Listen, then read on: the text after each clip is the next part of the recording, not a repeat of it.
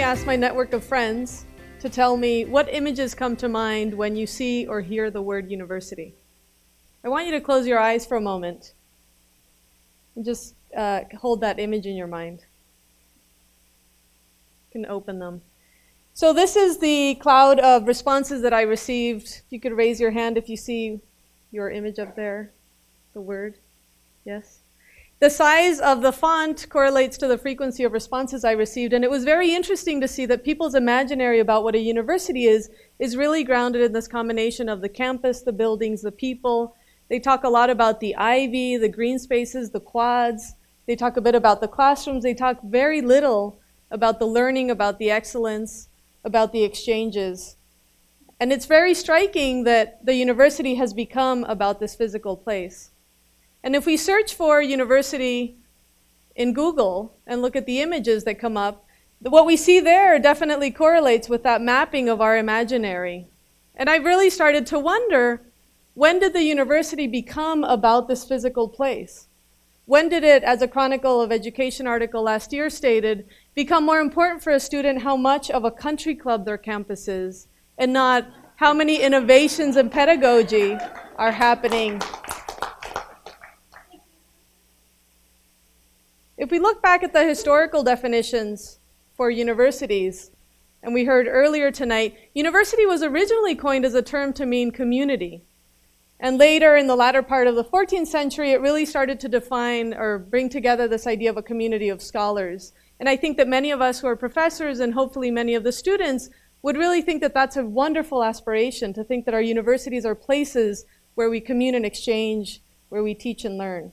If we fast forward 100 years, the definition in the dictionary is that it's an educational institution with undergraduate and graduate colleges. So already the definition is imposing the structure of how the university is constituted. And then just this past week, if we look online, the university now has this function of granting degrees. So we moved away from the community of scholars, we passed through it's structured, and we move into this function. And we kind of have this spectrum, and I think that with the crisis of student debt and the cost of education and these very important conversations that are happening, it's not only now sufficient to grant degrees, but to make sure that the degrees we're granting are ensuring jobs for those graduates. And I wonder, where is the best place to make sure that our graduates are getting the jobs? Is it really to focus on very vocationally driven degrees and very pragmatic learning, or is it really perhaps in the communities where we can really advance that kind of learning that will not only make sure that our graduates can get a job, but can get multiple jobs and can grow into multiple kinds of careers and professions that they may not even have imagined right now at the age of 17 or 18 when they picked their undergraduate degree. So if we're going to move into these communities, is the classroom space the best place to do that? Is this really the place where a community of scholars is going to come together and fruitfully and in engaging ways exchange their teaching and learning? Or should we go out into the city?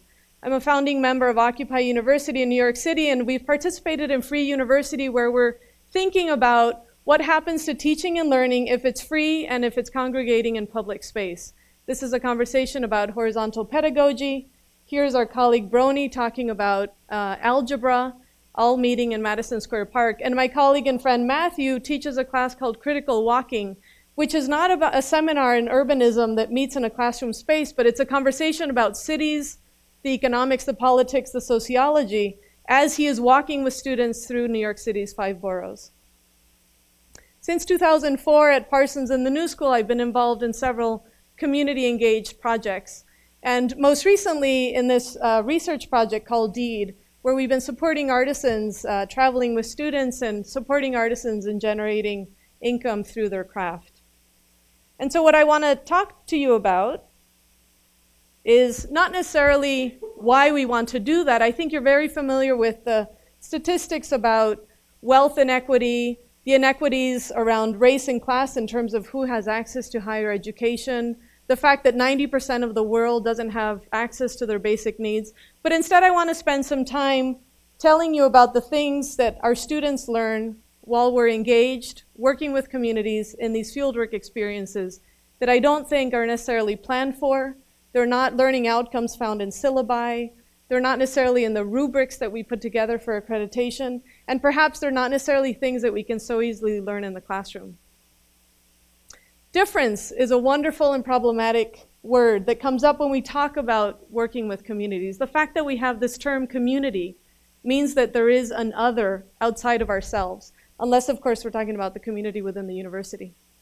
And so this us versus them is very problematic when we think about community development work. But what is beautiful about these experiences is that over and over again, I see how students realize that there isn't that much difference between them as a human, not just as a student, access to education, etc., but just at a basic human level.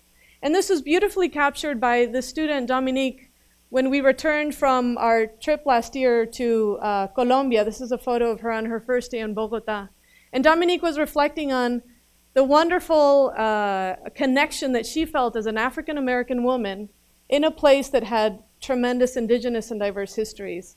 And that connection really surpassed what she had imagined she would be experiencing there.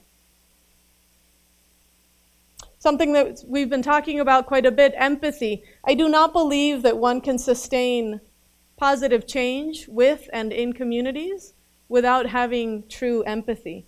Romelia is one of the artisans with whom we've been working in Guatemala. And when our students led this time valuation workshop, where each of us were asked to show a day in our life, a typical schedule of our day, Romelia's day starts at 5 a.m.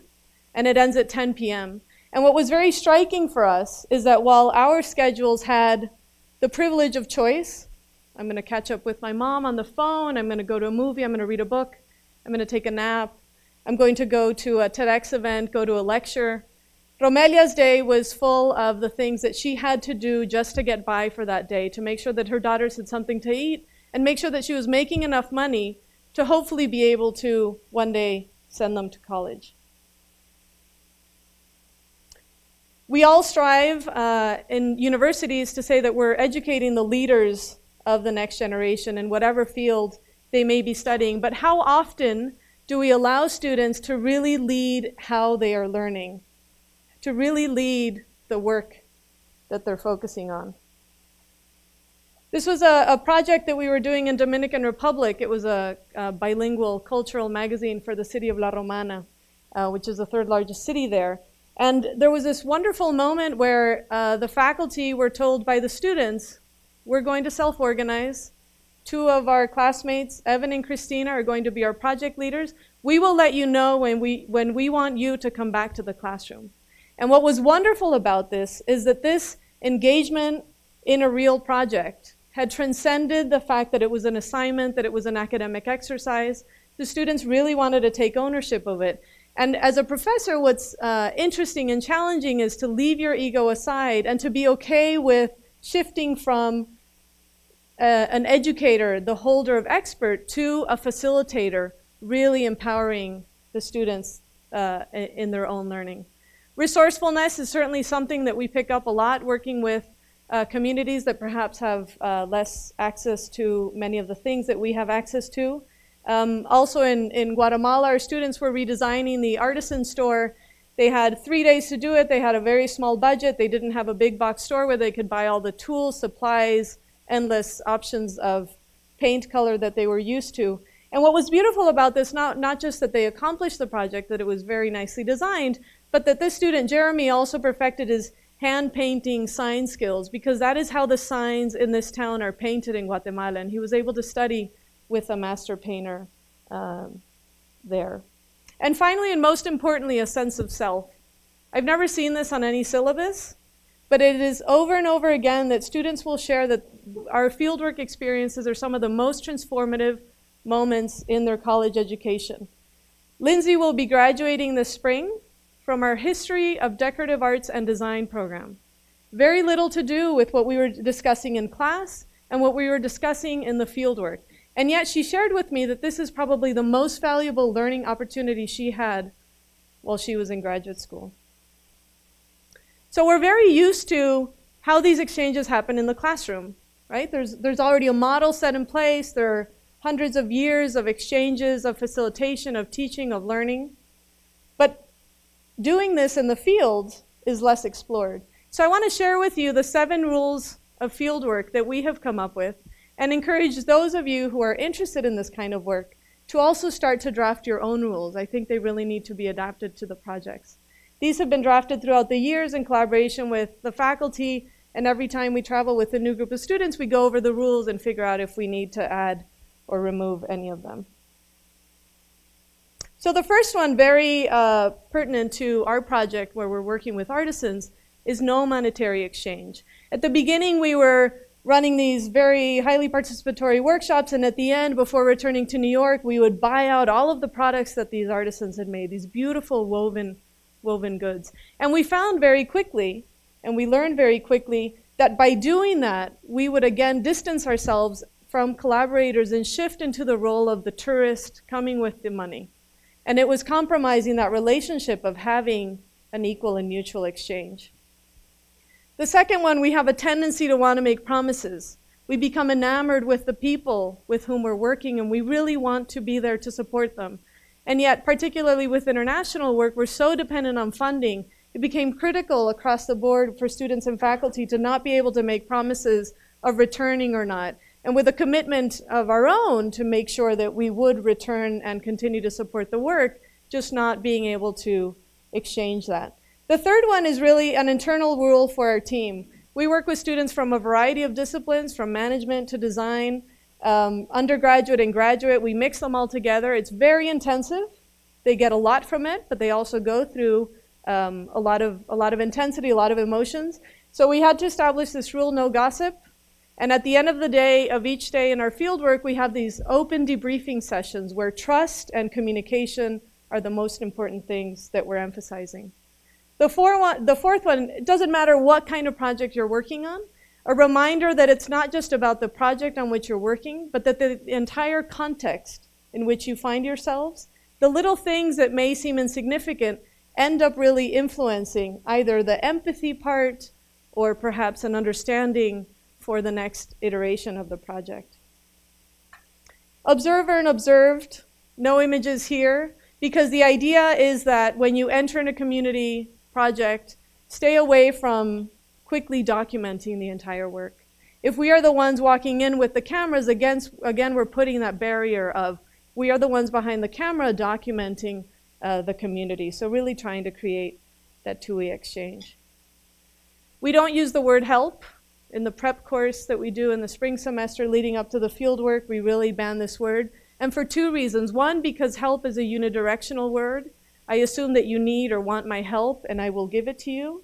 And the second one is because if you can't use the word help, it forces you to really find the adjectives and the verbs that truly represent the kind of exchange that you want to have about what is really the project about. It's not about helping, but what is it at a very deep level. And finally, we commit to horizontality, both in how we teach our prep course with horizontal pedagogical methods, as well as how we run the community projects where we ensure that there's enough time for a mutual exchange, that if we're teaching workshops, that the community also teach us whatever expertise they may have according to what kind of community it may be. So those are the 7 rules that we use, and again, they can be adapted to a variety of contexts. Some of these wouldn't be necessarily relevant to some other contexts. So back to classrooms. Am I saying we should get rid of all classrooms? This is really a provocation. What happens if we leave the classroom? If we go back into the classroom, I think one of the modes of teaching that is most under scrutiny is the lecture. And so I love this image from 1913 where a group of blind adults were being given a lecture. And it describes there in the caption that at the end they were invited to walk up and feel the skeleton. And it's a really beautiful moment of a lecture switching into experiential learning. So it's not just disseminating information, but ensuring that there's an active engagement from the audience who was there, the students. If not, we may end up with this. The disengaged student who doesn't realize class has ended, the professor who leaves without caring that the student is sleeping. And would this student be better off staying at home and watching one of these many videos that may be available online? How can we really transform the kinds of things that we do in the classroom to bring value back into why there are classrooms. So we shouldn't just assume that they're there, but we should really take advantage of the fact that they are private, quiet spaces, they're safe environments. There's an assumption that we're there because we want to be there. So there are all these ingredients that make for a very fruitful exchange, and I don't think that everyone, students and professors alike, really take advantage of that. So just to end, I want to return to where we started, which was the imaginary of the university. And I want to encourage all of us here, clearly we have some interest in redesigning education, to together really start to push the boundaries of how people imagine universities, to really start to bring other images to mind when people think about university, and to really open up the university and leave those classrooms behind. Thank you very much.